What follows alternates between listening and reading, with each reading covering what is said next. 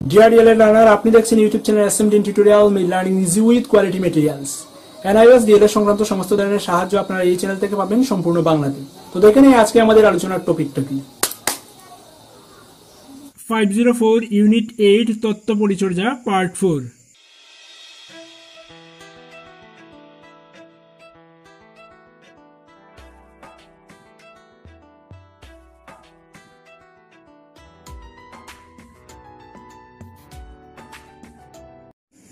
আগের পার্টগুলোতে আমরা তথ্য সংগ্রহ, তথ্যের উপস্থাপন, সারিবদ্ধভাবে তথ্যের উপস্থাপন, তারপর দণ্ডচিত্র, আয়তলেখ, পাইচিত্র, পিক্টোগ্রাফ সবগুলো দেখেছিলাম। তারপর অন্য একটা পার্টে আমরা কেন্দ্রীয় প্রবণতার পরিমাপ, গাণিতিক গড় এবং মধ্যমা দেখেছি। তো বাকি রয়ে গেল হচ্ছে ভূমিস্ট্রক বা মোড। তো আজকে আমরা ভূমিস্ট্রক বা মোডটা দেখব ইন ডিটেইল। ভূমিস্ট্রক বা সংখ্যাগরিষ্ঠ মান, যেটাকে ইংরেজিতে মোড বলা হয়, সেটা যদি আমি সোজা কথায় বলি তাহলে হচ্ছে গিয়ে যে মানগুলো দেয়া আছে, যে তথ্যগুলো আমি নিলাম তার মধ্যে যে তথ্যটা সবচেয়ে বেশি সংখ্যক রয়েছে সেটাই হচ্ছে মোড বা সংখ্যাগরিষ্ঠ মান বা ভূমিস্ট্রক। তো যদি আমরা একটা উদাহরণ নিই, এখানে দেখুন একটা উদাহরণ দেওয়া আছে যে ভারতীয় ক্রিকেট খেলোয়াড়ের বয়স দেওয়া হলো, তাদের ভূমিষ্ঠ বয়স নির্ণয় করুন। তো বয়স হচ্ছে 29, 38, 19, 24, 34, 29, 24, 38, 23, 28, 24, 25, 21, 26 and 24। তো কি করতে হবে, আমাকে বয়সগুলিকে ক্রমানুযায়ী সাজাতে হবে। বয়সগুলিকে ক্রমানুযায়ী সাজিয়ে আমি যেটা পেলাম, এই যে সাজানো হলো 19 থেকে 19, 21, 23, 24, 24, 24, 24, 25, 26, 28, 29, 34, 38, 38। আচ্ছা, তাহলে কার পরিসংখ্যা বেশি, মানে কোন বয়সের লোকটা সবচেয়ে বেশি সংখ্যক আছে সেটাই হচ্ছে গিয়ে মোড হবে বা সংখ্যাগরিষ্ঠ মান বা ভূমিস্ট্রক যেটাই বলুন। তো এক্ষেত্রে হচ্ছে দেখুন 24 রয়েছে 4 বার, 38 রয়েছে 2 বার। তো 24 রয়েছে সবচেয়ে বেশি বার, মানে তাহলে হচ্ছে গিয়ে এর ভূমিস্ট্রক হচ্ছে 24। তো সেটা হচ্ছে অভিন্যস্ত তত্ত্বের ক্ষেত্রে সংখ্যাগরিষ্ঠ মান বা ভূমিস্ট্রক নির্ণয় করা। তো সারিবদ্ধ তত্ত্বের ক্ষেত্রে ভূমিস্ট্রক নির্ণয় করা আছে, তো যদিও সেটা ডিএলএড এর ওইখানে দেয়া নেই, মানে আপনাদের সিলেবাসে নেই, তো সেটা আমি আর বলতে যাচ্ছি না। তো যৌগিক গড়, মধ্যমা এবং সংখ্যাগরিষ্ঠ মান বা ভূমিস্ট্রকের মধ্যে একটা সম্পর্ক রয়েছে, যেটা এখন আমরা জানতে যাব। তো তার আগে আমি বলছি যে মধ্যমা এবং যৌগিক গড় সম্বন্ধে পুরোটা ডিসকাশন করা আছে। আপনি যদি ভিডিওটা না দেখেন তাহলে দেখে নেবেন 504 ইউনিট 8 ডিসকাশন পার্ট 3 ভিডিওতে, ওইখানে পুরোপুরি পেয়ে যাবেন। তো আগে মধ্যমা এবং গড় বুঝতে হবে, কীভাবে মধ্যমা বের করতে হয়, গড় বের করতে হয়, সেটা অবশ্যই দেখে নেবেন। আর যদি মধ্যমা এবং গড় দেওয়া থাকে তাহলে সেখান থেকে ভূমিস্ট্রক কীভাবে বের করতে হয় সেটা এখানে একটা ফর্মুলা দেওয়া আছে, যে ভূমিস্ট্রক ইজ ইকুয়াল টু 3 ইন্টু মধ্যমা মাইনাস 2 ইন্টু যৌগিক গড়। তো পরীক্ষায় এমসিকিউ এমন একটা প্রশ্ন হতেই পারে যে কোনো পরিসংখ্যা বিভাজনের মধ্যমা হলো 15, যৌগিক গড় হলো 17, তাহলে ওই পরিসংখ্যা বিভাজনের ভূমিস্ট্রক নির্ণয় করুন। সেটা আপনি অনায়াসে এই যে ফর্মুলা দেওয়া আছে ভূমিস্ট্রক ইজ ইকুয়াল টু 3 ইন্টু মধ্যমা মাইনাস 2 ইন্টু গড়, ওইটা দিয়ে বের করতে পারবেন। সেটা দেখে নেবেন, কারণ এই সম্পর্কটা শিখে নেবেন, কারণ হচ্ছে এমসিকিউ হতেই পারে যে কোনো মান দিয়ে এবং আনসার দিয়ে দেবে। তাহলে ফর্মুলা জানলে কিন্তু আপনি অনায়াসে আনসার করতে পারবেন, আদারওয়াইজ কিন্তু মানে আনসার করতে পারবেন না, যেহেতু অঙ্কের ব্যাপার। ঠিকঠাক না করলে পুরোটাই কাটা যাবে, আর ঠিকঠাক করলে পুরোটা পেয়ে যাবেন, সেটা হচ্ছে কি ব্যাপার। তারপর পাবেন হচ্ছে কি বিষমতার পরিমাপ। তো সেটা হচ্ছে 144 পেজে পাবেন। তো দুই ধরনের বিষমতার পরিমাপ আছে, দূরত্ব পরিমাপ এবং গড় চ্যুতির পরিমাপ। তো দূরত্ব পরিমাপ কি? দূরত্ব পরিমাপ হলো কিছু নির্বাচিত পরিমাপের দূরত্ব। দুই ধরনের দূরত্ব পরিমাপ আছে, যেমন প্রসার এবং আন্তঃচতুষ্ক প্রসার। তো প্রথমে আছে বিষমতার পরিমাপ। তাহলে আমরা পেলাম দুই ধরনের রয়েছে বিষমতা পরিমাপ, এক হচ্ছে দূরত্ব পরিমাপ আর একটা হচ্ছে গড় চ্যুতির পরিমাপ। তো গড় চ্যুতিটা আমরা পরে দেখছি, এখন দেখবো দূরত্ব পরিমাপ। তো দূরত্ব পরিমাপ আবার দুই ধরনের আছে, একটা হচ্ছে প্রসার, একটা হচ্ছে আন্তঃচতুর্থক প্রসার। তো প্রথমে দেখেন এই প্রসার, যেটা প্রসার মানে কি? প্রসার মানে হচ্ছে সর্বোচ্চ এবং সর্বনিম্ন মানের যে ডিফারেন্স রয়েছে সেটা। তো ধরুন যে একটা পরিসংখ্যা বিভাজন দেওয়া আছে 2, 5, 6, 4, 12, 10, 9, 8। তো এখানে কি হবে, প্রসারটা হচ্ছে গিয়ে সর্বোচ্চ মান মাইনাস সর্বনিম্ন মান। তো এখানে যদি দেখি, এখানে সর্বোচ্চ সবচেয়ে বড় যেটা আছে সেটা হচ্ছে গিয়ে 12, আর সবচেয়ে ছোট যেটা আছে সেটা হচ্ছে 2। তো প্রসার হবে 12 মাইনাস 2 মানে 10, এইভাবে। তো প্রসার মানে হচ্ছে গিয়ে সবচেয়ে বড়টা যে সবচেয়ে ছোটটা বিয়োগ করলে যেটা হচ্ছে সেটা। আচ্ছা, এই ধরনের প্রসারকে বলা হয় ব্যতিরেক প্রসার।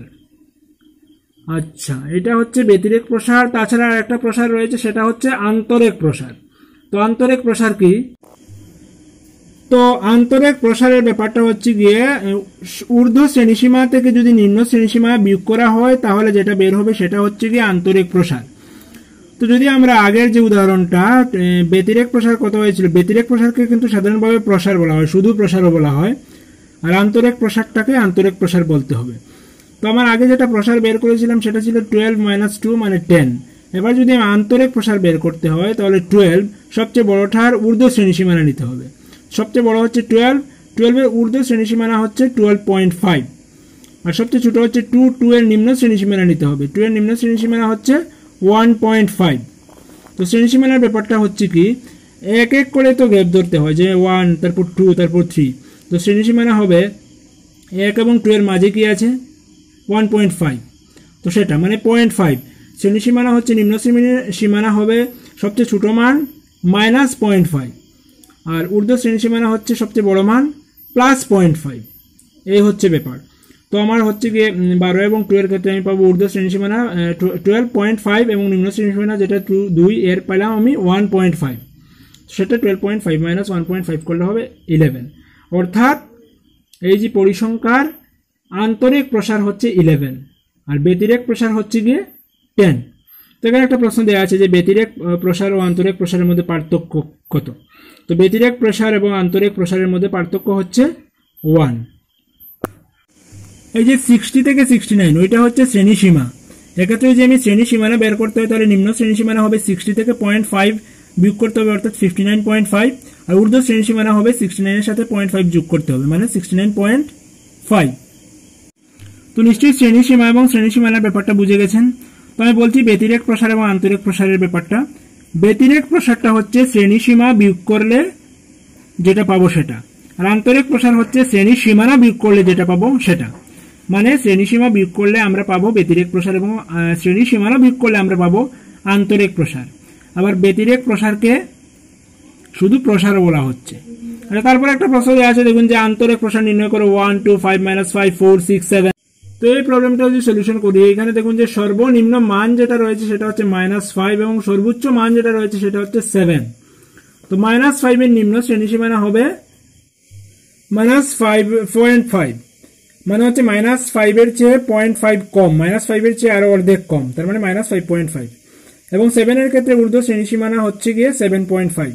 তো এক্ষেত্রে আমি প্রসার কি পেলাম, প্রসার হচ্ছে 7.5 মাইনাস -5.5, অর্থাৎ সেটা হবে 13, মানে আন্তরিক প্রসারটা হচ্ছে 13। তো এই যে দেখুন পরিসংখ্যা বিভাজন যেটা দেওয়া আছে 1, 2, 5, -5, 4, 6, 7 এর ক্ষেত্রে আন্তরিক প্রসার নির্ণয় করুন, তো সেটা আন্তরিক প্রসার হচ্ছে 13। ওইটাকে যদি ব্যতিরেক প্রসার বলা হয় তাহলে ব্যতিরেক প্রসার কি হবে, 7 থেকে -5 বিয়োগ করে, মানে 7 মাইনাস -5, সেটা হবে কি 12। সেটা নিশ্চয়ই বুঝে গেছেন আমি আশা করছি। আচ্ছা, তো দুই ধরনের প্রসার আছে, একটা হচ্ছে ব্যতিরেক প্রসার, একটা হচ্ছে আন্তরিক প্রসার। তো তারপরে আমি যেটা পাবো দূরত্ব পরিমাপের ক্ষেত্রে সেটা হচ্ছে আন্তঃচতুর্থক প্রসার। মধ্যমা মোট বিভাজনটিকে দুটি অর্ধে বিভক্ত করে, একইভাবে চতুর্থক সম্পূর্ণ বিভাজনটিকে 4টি সমান অংশে বিভক্ত করে। তো সেখানে আমি পাবো Q1, Q2 এবং Q3। তো Q1 মানে কি, যে জিনিসটা বিভাজনটিকে 1/4 বিভক্ত করে, অর্থাৎ 25% স্কোরকে নিয়ে যদি আমি আলাদা করি সেটা হচ্ছে Q1 বা প্রথম চতুর্থক। তারপর 50% স্কোর নিয়ে যখন আমি আলাদা করবো সেটা হচ্ছে Q2 বা দ্বিতীয় চতুর্থক। তারপর 75% স্কোর নিয়ে যখন আমি আলাদা করবো সেটা হচ্ছে তৃতীয় চতুর্থক বা Q3, এবং পুরোটা যখন নেব সেটা হচ্ছে গিয়ে Q4 বা 100%। তো এখানে Q1, Q2, Q3, Q4 আসছে, মানে প্রথমে 25%, 50%, 75%, 100%, মানে 1/4, তারপর হচ্ছে 2/4, 3/4 সম্পূর্ণটা। তো এক্ষেত্রে আন্তঃচতুর্থক প্রসারটা কি হবে, সেটা হচ্ছে Q3 মাইনাস Q1 বা তৃতীয় চতুর্থক মাইনাস প্রথম চতুর্থক, মানে 75% মাইনাস 25%, তাহলে যেটা হচ্ছে থাকবে 50%, সেটাই হচ্ছে আন্তঃচতুর্থক প্রসার। চতুর্থক। আচ্ছা, তারপরে আমি যদি চতুর্থক চ্যুতি বের করি তাহলে চ্যুতিটা হচ্ছে Q3 মাইনাস Q1 বাই 2, মানে আন্তঃচতুর্থক প্রসার বাই 2। আন্তঃচতুর্থক প্রসারকে যদি আমি 2 দিয়ে ভাগ করি তাহলে সেটা হচ্ছে চতুর্থক চ্যুতি। আচ্ছা, তো সোজাসুজি মনে রাখুন যে 25% মানে Q1, 50% মানে Q2, 75% মানে হচ্ছে Q3। তো আন্তঃচতুর্থক প্রসার মানে হচ্ছে Q3 মাইনাস Q1। আবার চতুর্থক চ্যুতি হচ্ছে কি Q3 minus Q1 divided by 2। সেটা একটা উদাহরণ দিয়ে যদি আমরা বুঝি তাহলে অবশ্যই সেটা ক্লিয়ার হয়ে যাবে। প্রশ্নটা হচ্ছে নিম্নের বিভাজনটির চতুর্থক চ্যুতি নির্ণয় করুন 3, 4, 6, 9, 11, 12, 14, 15। আচ্ছা, তো যদি আমরা সেটা করি তাহলে এক্ষেত্রে দেখবো মোট স্কোর সংখ্যা কতটা রয়েছে, এখানে 8টা রয়েছে। হ্যাঁ, তো মোট স্কোর সংখ্যা হচ্ছে 8। তো প্রথমে আমি Q1 বের করব। Q1 হচ্ছে 25%। তো 8-এর 25% মানে কত, 2টা, এবং 8-এর 75% মানে Q3 সেটা হচ্ছে গিয়ে 6টা। তো সেখানে কি হবে, মোট বিভাজন রয়েছে 8টা, তার মধ্যে Q1 মানে 25%, Q3 মানে 75%। তো 25% মানে 8-এর 25% হচ্ছে 2, মানে 2টা মান নেব।